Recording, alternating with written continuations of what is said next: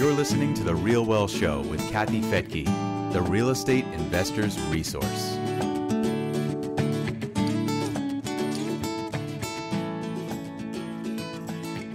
The Fed raised rates by 75 basis points again in September, bringing the overnight lending rate to 3 to 3.25%. The last time we were here was in 2008. I'm Kathy Fettke, and welcome to The Real Wealth Show. To help us understand how these rate hikes might affect real estate, I've invited John Burns of John Burns Real Estate Consulting to give us some insight. John Burns has offices all over the country, advising its research subscribers and consulting clients on the shifts in housing demand, supply, and affordability, as well as consumer building products and design trends. John has a bachelor's in economics from Stanford University and an MBA from UCLA. And he's here with us today on The Real Wealth Show. John Burns, welcome back to The Real Wealth Show. Great to see you again, Kathy. It has been quite a year, and I think we just saw rates go up again this week. I thought it would be a full point, not 3/4. So where does that leave us? Do you think mortgage rates will go up too? Boy, I'm not going to stick my neck out. The bond market is saying they're going to go down, and the bond market's wrong all the time, but I'm going to bet with the bond market. I think they're telling us that the Fed is doing what they're supposed to be doing to bring inflation down. So we'll see. Yeah. Okay. Well, the housing market has changed dramatically in, 9 months now, maybe even less than that, 6 months. What are you, it doesn't sound like you want to do any forecasting, but are you in the camp of we're going to see prices stabilize or go up because there's lack of inventory, or are we going to see a major crash? Well, if anybody thinks prices are going up or stabilizing, their head is in the sand because they have already been falling. So this isn't forecasting, Kathy. They're falling. I'll give you some interesting data points on that. We survey more than 1,000 resale agents every month. And in February, I think 89% of them said prices were trending up. But by June, more of them said prices were falling than rising. So I'm saying the peak was February, and with June was when prices started falling. The percentages are different, but the home builders, it was the exact same timing. The peak was February. The June was when more were dropping prices than raising prices. But in July, we asked them, how much have you dropped prices this year? And this is a 20% sample size. It's huge, 5%. So home builders had already dropped prices 5% by July, just to get some sales going. But they're in a different situation than, for example, flippers. Their margins were 8 to 10% higher than normal. So if I got to drop price 5%, that's still above normal margins. That's how they were phrasing it to me, is I just got to get back to January pricing. So that's what they've been doing. And that's not working as well now either. So I think there's another leg down. What's a typical margin for a builder? So gross margin before their SG&A is about 20%, and that's what they report to Wall Street because everybody's sales expense, general administrative expense is different. It's usually about 10% pre-tax net income. That's how they underwrite land. We've got this whole thing charted. They were at 20% until COVID, and then they shot up to 28%. So a 5% drop in prices really affects the bottom line. Yeah, it goes straight to the bottom line, but that would put them at a 23% gross margin, which is still above normal. And, their balance sheets have never been stronger. So, and they borrowed money at a fixed interest rate that's not due for years. So they're just saying, John, I've got the balance sheet to be able to do this. I'm just going to keep generating cash and keep the machine going. Interesting. So you're not worried that, and are you talking mostly national builders or smaller builders? Well, we've got the data on national builders because 42% of them are publicly traded, so they disclose the data. The other 58% is just through comments through our clients. I think my private builder clients, by and large, have their best balance sheets ever too, but they don't have the same debt. Their balance sheets are not as strong as the public builders. That really surprises me. I thought builders were in big trouble today, but it sounds like they've put themselves in a much better position than 14 years ago. Well, they did. They learned some lessons, and I'll also say their bankers learned some lessons too. So the banking industry on construction lending has been, and I'm talking about regulated banks here, has been extremely conservative, and that's helping them. I know there's people that have gone to other lending services that are taking more risk, and I'm just talking about, the bigger companies. I'm sure there are some companies that cannot handle a 5 to 10% price decline. Yeah, definitely. With all the increases in the cost of materials. And would you say that the national builders were affected as adversely as the smaller builders when it comes to the cost of goods, or did they already have kind of their supply chain figured out? They were very impacted, but not nearly as impacted as everybody else. Mm-hmm. I mean, they were able to go to the largest trades and say, I'm going to keep you busy all year long and get better pricing that way. And if you're a sales guy selling drywall or whatever, who's going to get the windows? Mm-hmm. The guy that orders 1,000 windows a year, or the guy that orders 50? So mm-hmm. it wasn't just a pricing thing, Kathy. I think it was an availability thing. And so even though their cycle times have probably extended maybe 2 months, smaller builders have extended more than that. So if someone were wanting to buy a new home today, they might get a better deal with a national builder. Well, if the private builders aren't doing what the public builders are, that's exactly right. Yeah. I mean, the other advantage they have is they have their own mortgage division. And so a lot of the price declines I'm talking about aren't flat out price declines. They're more like, hey, I'm going to take $10,000 and set it aside and buy down your interest rate for you in the first 2 years and those sorts of things. So that seems to be working. People just hated the number 5 in front of a mortgage rate. And now, 6 is going to be really tough. So that's how a lot of the builders are getting through this. They're buying down the rate for the client. Exactly. Yeah. Okay. Interesting. Which markets have perhaps overbuilt? Any? Well, I think clearly Boise is the poster child for what can go wrong.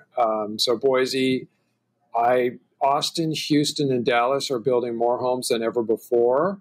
Now they've been economic engines too, so they could withstand that.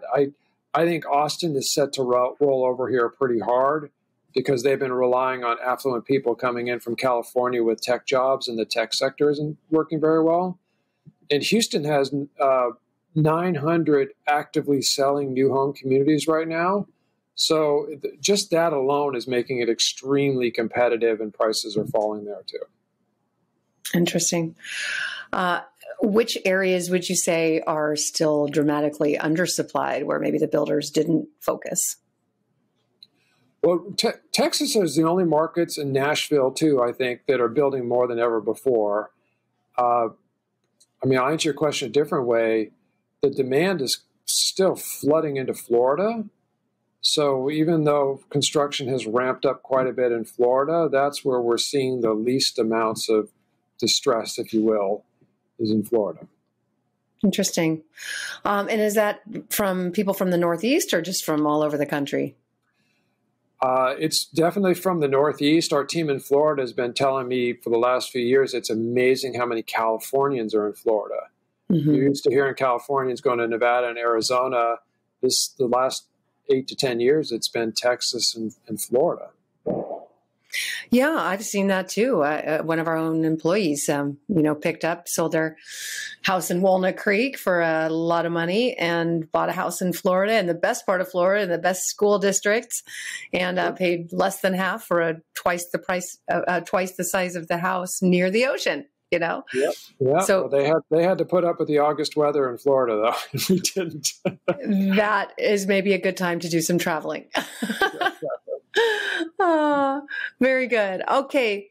So we know that home prices are on the decline, but we also know that there is still demand, but maybe not everywhere. So how severe do you see this downturn, and how long might it last? I mean, we're all guessing there. I mean, we're hoping that we can just rip the Band-Aid off and get this over with.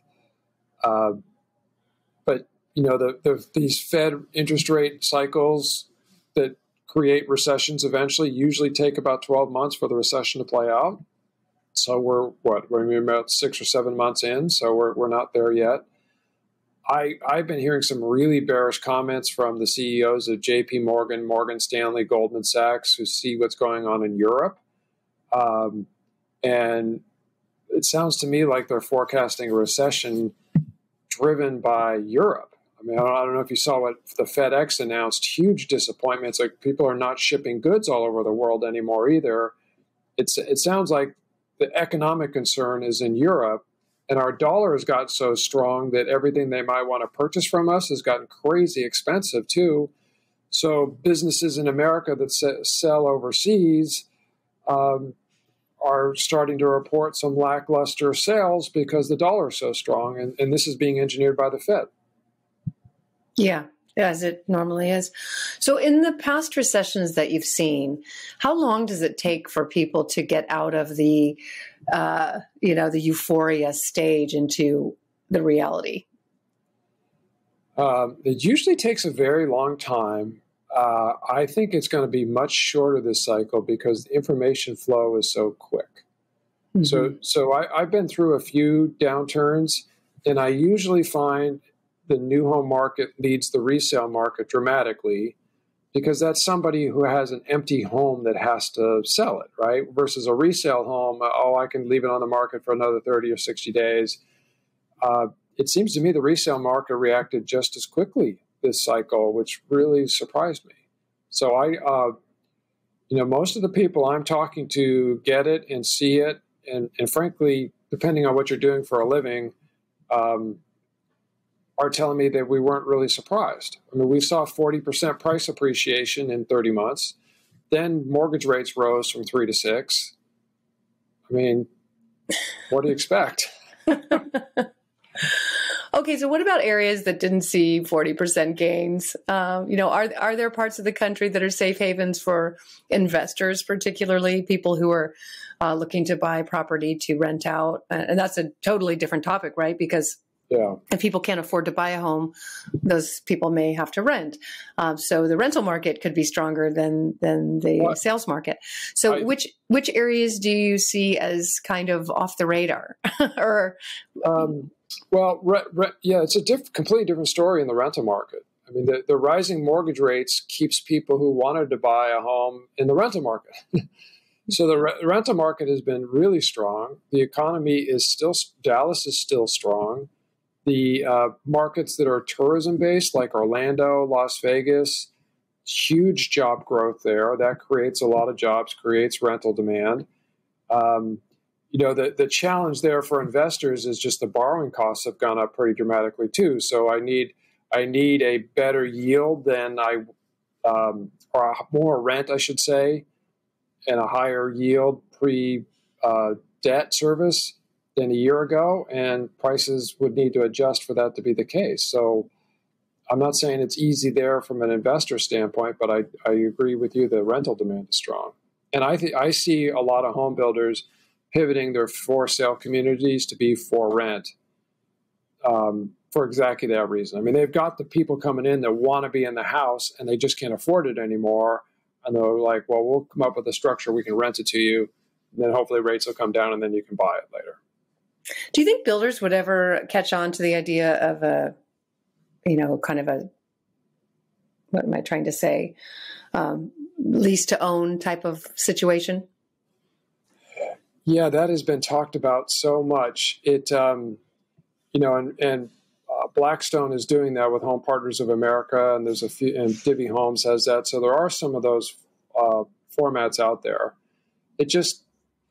It restricts the profit at the end of the day, because usually you're locking in the strike price for the renter today. And if prices go up way more, then they get all the profit. So it seems to me like they'd rather just lease it. And then when the timing is right, make the decision whether or not to sell it to them. Fascinating. So are you starting to see builders pivot? Oh, check this out. So D.R. Horton announced on their earnings call, so this is public information, they've repurposed 115 for-sale communities to be for rent. Wow. Yeah. And they've got about 1,000 communities right now. So think of them as like taking 10% of their communities and making them rentals. And they just hire an in-house property management company, or they? No, they lease it up and they sell it as soon as it gets almost completely leased. They've been doing this for a while on a much smaller scale. Had huge margins. They reported 40% gross margin. Double the normal gross margin on some of those. And what they're doing is they're finding kind of the higher density parcels, maybe the less desirable areas for a homeowner are perfectly fine for a landlord to rent them out. And so those are the parcels the industry tends to be repurposing. So they're not necessarily holding them for themselves. They're getting a tenant in and then selling to an institutional fund? That's right. Lennar created a $4 billion joint venture with Centerbridge and another organization, and that joint venture is going to hold some of those homes. Wow. There's a group in Houston, Camillo Properties, who did this during the last cycle. They pivoted everything from for sale to for rent, and they got 4,000 rental homes starting in 2010. It's a different capital structure. I mean, you need different partners and different lenders, but that's what it takes. I feel like I'm getting insider information here from the great John Burns. Thank you. They're disclosing all this on their public calls. I guess I just listened to them. Yeah, you do. And that is fascinating. I wonder why they wouldn't. Yeah, well, it sounds like they are partially holding them if they've set up a JV arrangement. Yeah, because, and what their shareholders say, if I want rental income, I'll go buy Invitation Homes or American Homes for REIT. I buy, your stock as a home builder. Mm-hmm. So their shareholders don't want them holding on to that. Right. It's a different owner that does. Yeah, that makes a lot of sense. Oh my goodness, that is fascinating. I wonder how that will affect the mom and pop landlords. I don't know. It'll create some more rentals and some brand new homes and some new rental supply in the market. But you and I have talked about this before. I'm a huge bull on the need for more quality rental homes managed by a professional landlord who can do good service and the whole thing. I think there's a lot of pent-up demand there. Okay, good. So speaking on the rental market, do you see any issues there with new supply coming on with multifamily and these build-to-rent communities, overstocking rental supply in certain markets? Well, we have a 40-year high of apartments under construction right now. So there's going to be a lot of apartments hitting the market next year. And some of the build-to-rent is they call them horizontal apartments. They don't have an attached garage. I think that could get overbuilt because they compete directly with the apartments. The only difference is they have a small little yard, and so somebody who has a dog would rather be in that than in an apartment. Mm-hmm. The detached homes, I'm trying to remember the percentages here. I think the build-to-rent is maybe 3% of single-family construction right now, and it's 10% of all the rental construction when you include apartments. And I think 25 or 26% of renters live in a house. So what I'm saying is that construction is still a small percentage of the demand, if you will.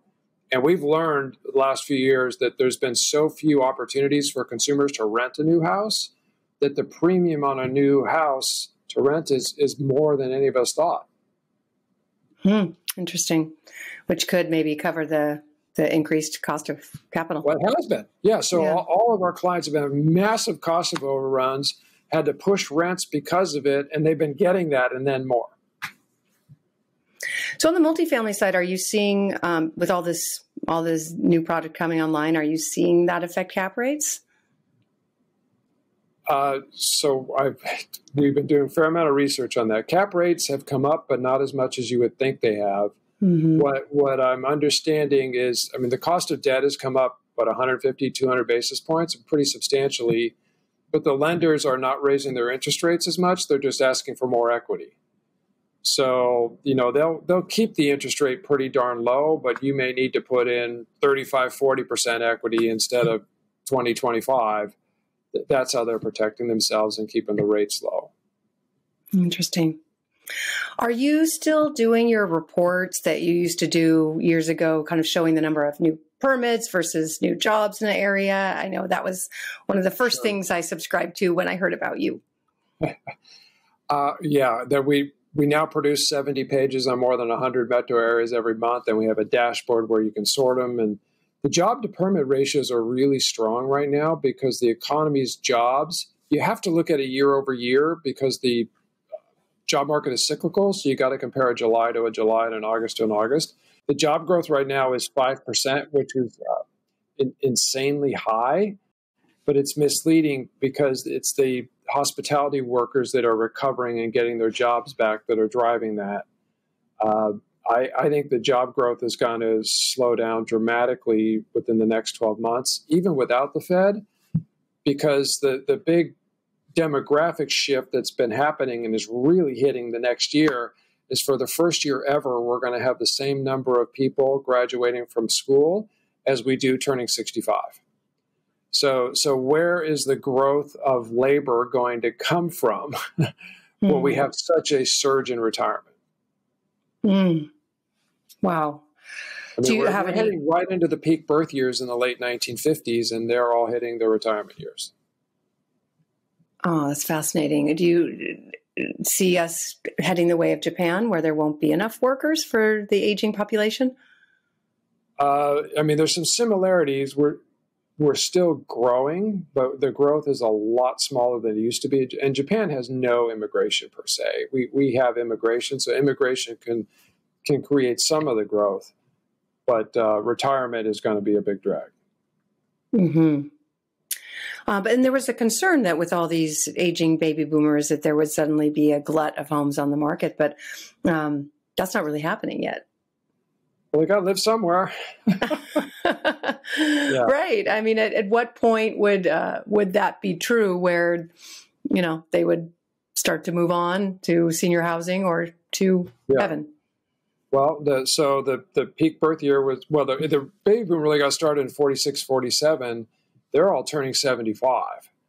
So, I don't know what you consider the year. I haven't done all the mortality thing, but once you get to 80, that's when we start. We're maybe 5 years away from the beginning of, you want to be in the funeral business because that's going to be a booming business unless they come up with a magic pill where you and I will live for a very long time. And a lot of inheritance. It seems like a lot of wealth transfer at that time. Huge. Yep. Yeah. Huge. Yeah. That'll be interesting to see how that plays out. I agree. All right. Well, John, any last tidbits of gems you want to give us? Well, the tidbit would be start paying attention to what the CEOs are saying. Those are instead of some of the data. The data is very backward looking. Some of it's misleading, but shipping companies, UPS, FedEx, the big banks. The tone of what they're saying will tell you whether or not we should be more bullish or bearish. And that's what I'm picking up this cycle. All right, John. Well, as always, it's a pleasure to have you here on the Real Wealth Show. It's been really enlightening. Thank you so much. My pleasure, Kathy. Good luck. And thank you for joining me here on the Real Wealth Show. You can go to realwealthshow.com to get more insights on what's happening in specific markets in the U.S. Again, that's realwealthshow.com. The views and opinions expressed in this podcast are provided for informational purposes only and should not be construed as an offer to buy or sell any securities or to make or consider any investment or course of action. For more information, go to realwealthshow.com.